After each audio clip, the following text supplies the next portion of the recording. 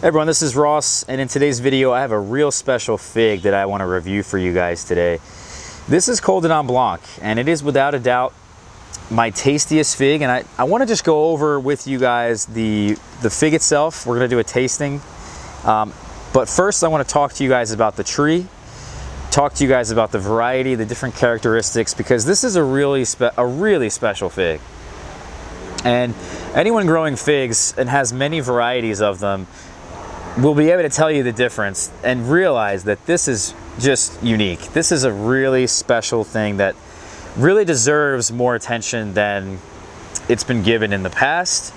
I think people kind of underestimate it and kind of go after different varieties that just might be a bit more expensive now that Coll Dama is quite common now in the United States, as an example, or common within the fig community. The Coll Dama figs, by the way, originate from Spain, I believe. And they're named after a lady's neck. That's the name of the Coll Dama. When you translate that into English, you can kind of see that's like a really good characteristic of the fig, is that it produces quite a bit of a long and almost sort of fat neck. So that's a really interesting characteristic, but what I think is more of a leading indicator that you have a Coll Dama is actually the pulp. And what I mean by the pulp is that in all figs there's these female flowers in here, very individual, usually large in number. You could have around 300 flowers, individual flowers within a fig. The Coll Damas, and there's many Coll Damas, right? There's, you know, one that's black, one that's gray. So you have Coll Dama Noir, Coll Dama Gris. You also have Coll Dama Ramada, which has stripes on it. There's a number of them that have been collected and preserved in Spain. But what I mean by the pulp is that it has very few female flowers. And so it has these really small acnes. So they're also small in size and few in number. And that creates a really interesting texture that we're going to get to in a moment. It has a superior texture to any other fig. The flavor is also quite complex, so we'll also get to talk about the flavor. But in my opinion, it's the best fig I have, not necessarily for the flavor, but for the texture. It really brings the whole thing together. It creates a really unique eating experience, and then it's very thick, very gooey. You're kind of like eating a fig cake. You're eating like a baked good, like pancake batter. It's so thick that it really is something that I think a lot of you guys should experience. And for those people that have been growing a number of varieties for a number of years, you know, not just one or two varieties, you'll be able to immediately, they can immediately tell the difference between a Coll Dama and something else that maybe you've only been growing for one, or, you know, for your whole life. Let's say you've only had one or two varieties.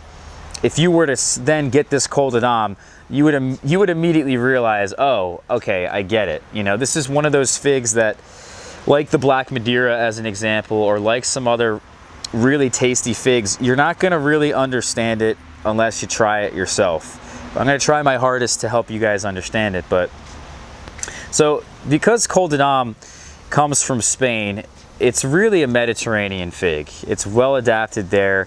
If you live in the Mediterranean or a climate similar to the Mediterranean, you know, even California, parts of California could be quite comparable.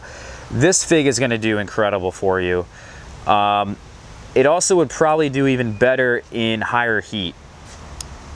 So even like a warmer part of California, maybe Arizona, it holds up really well to the heat. It's a commercial fig over there. And this is not only a commercial fig in Spain, but other people are growing this throughout Europe as well. It's not just people from Spain. You know, this is a fig that's grown in Italy, in France, all kinds of Mediterranean countries that really value it, not just for the flavor and the texture and the, you know, those qualities that a chef can use, but also your day-to-day fresh consumption is just off the charts. And it really sells well because the fig just holds up well in shipment. It's just, you don't have to really pick it super ripe.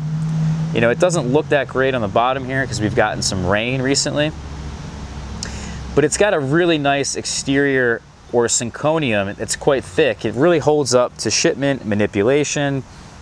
It also doesn't seem to detach very easily, although some of them have.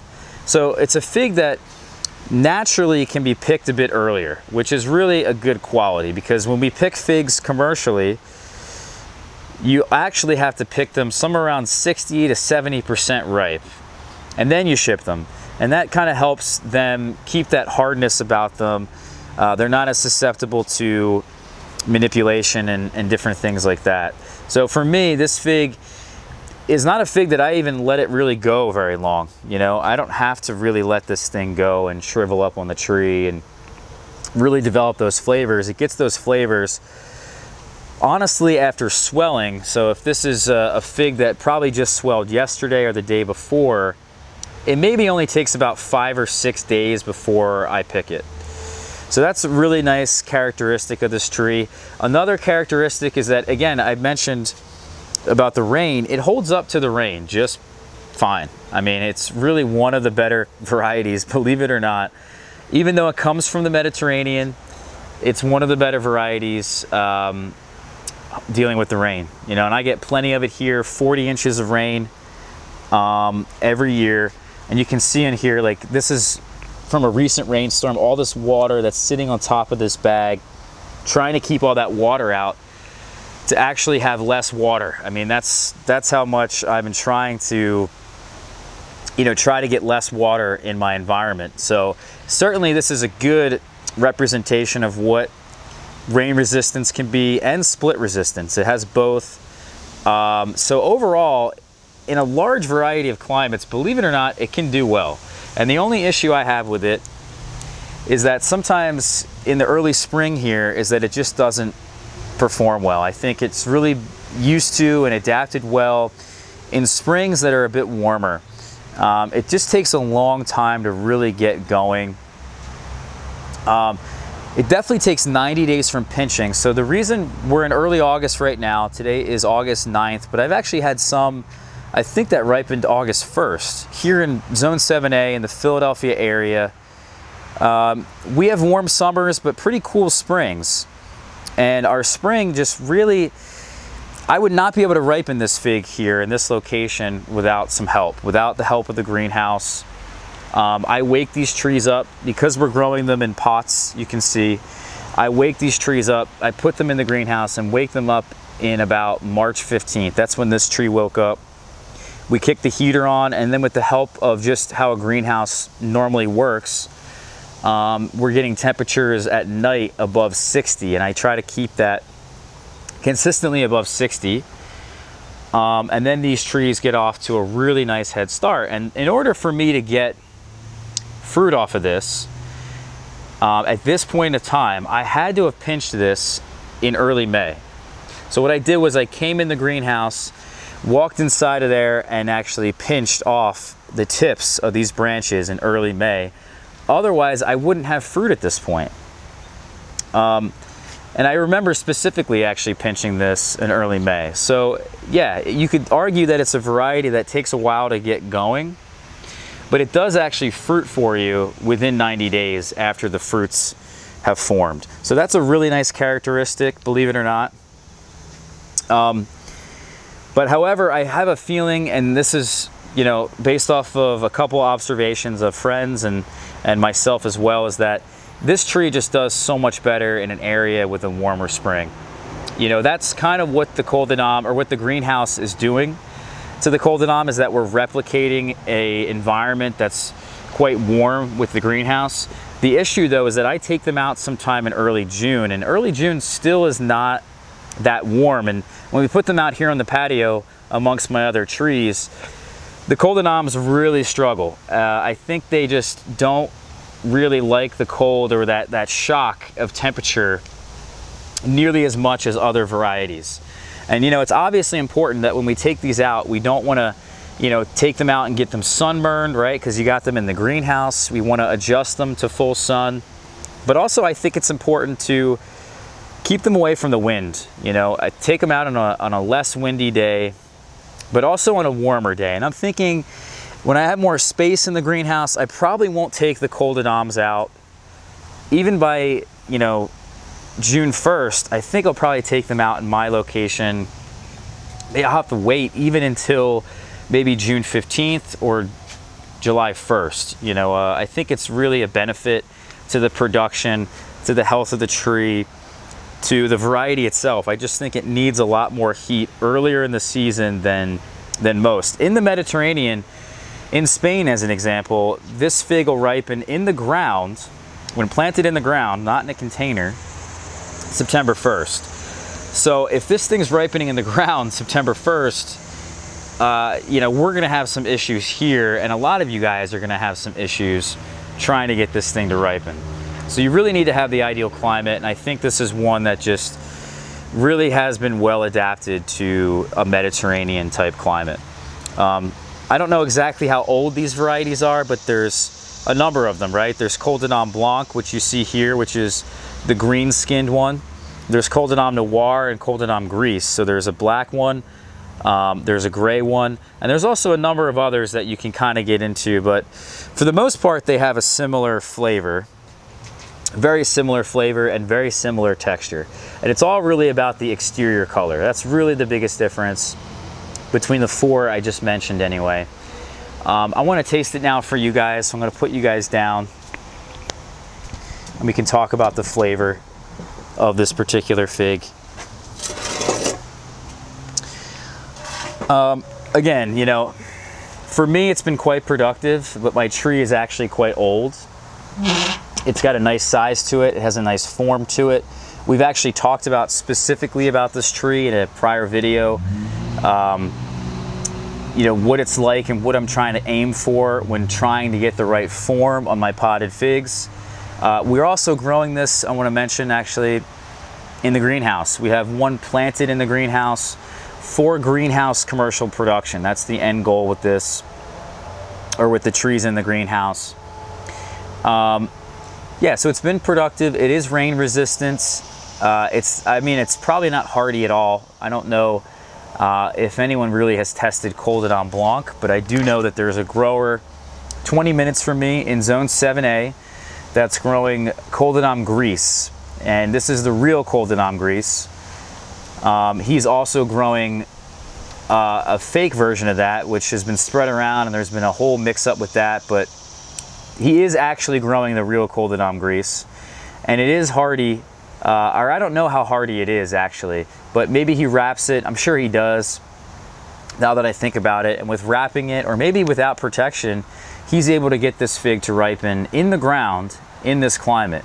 And I'm sure he doesn't get many, but you know, that's a little piece of information there. So that's mainly it. You know, there's the production. We have just how slow it kind of gets started in the season. It takes 90 days after pinching. You know, it's just your standard, actually a really good late season variety in terms of rain resistance and how well it performs here. It's actually among the top choices that I have of my late varieties. So let me taste this now for you guys. We've talked enough about the fig at this point. The pulp is really something special. Like I said, there's very few acnes in here, and you can actually not really visibly see them all that well. Let me see if I can open this up and then show you guys. So these acnes here, you know what? Let me switch hands.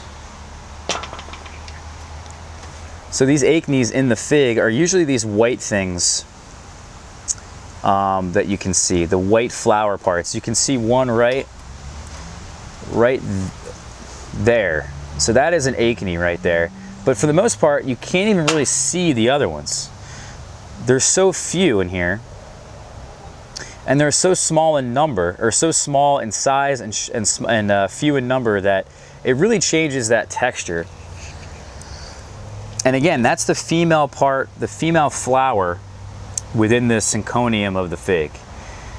There's certainly more of them actually now that I put it back like this. You can visibly see more of them, but that's what this fig has going for it. So let me taste it now. It's really good. So it's actually quite it's got a really nice sugar content in terms of like, it really is quite a sugar fig. There's not much honey in there. There's not much syrup in there. But you get this really sharp attack of sugar. And it's not too sweet, but it's a noticeable sweetness for sure. And then you have a really complex berry flavor that's attached with that. So this is really eating like a, kind of like a sugar fig, a sugar berry fig. But the texture again is so thick that sometimes I feel like I'm not even eating a fig. It's just really good.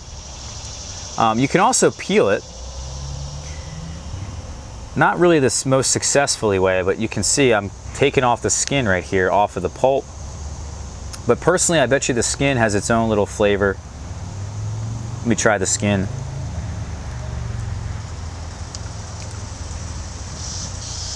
Yeah, I mean, the skin is mostly melon flavor. Most of that figgy melonness that you can pick up. Man, it's so good. And to get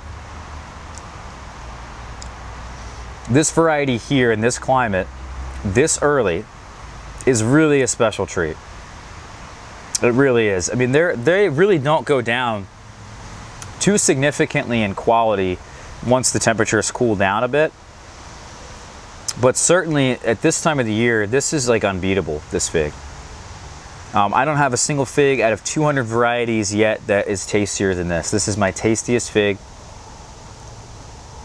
It has a complex, awesome flavor, but it's really all about that texture. And for me, I just have to recommend this one. I have to talk about it. I have to tell you guys you should get this. This is without a doubt, if I lived in California, if I didn't have a Coll de Dama, I don't know what I'm doing. I'm gonna be honest. If I lived in a warm part of California, excuse me, you know, if I lived in Arizona, if I lived in the Mediterranean, you know, you guys have it made. If I can have an in-ground tree of this, whew, I don't know if I'd grow any other fig. In all honesty, because if you can have this in the ground, I would just make copies of this. There's no other reason to have another fig. It's just that good. So, yeah, I want to thank everybody here for watching this one.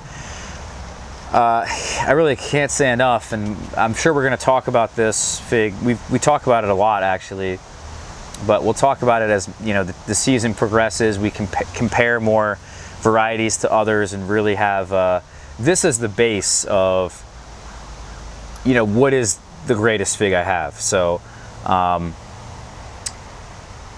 you know, that's just what I'm comparing all these other ones to. But anyway, guys, thank you so much for watching this one. If you know somebody who's interested in growing figs, share this video with them. This is a real special variety, and you know, I don't normally do this, but I do have, believe it or not, this variety for sale. I have a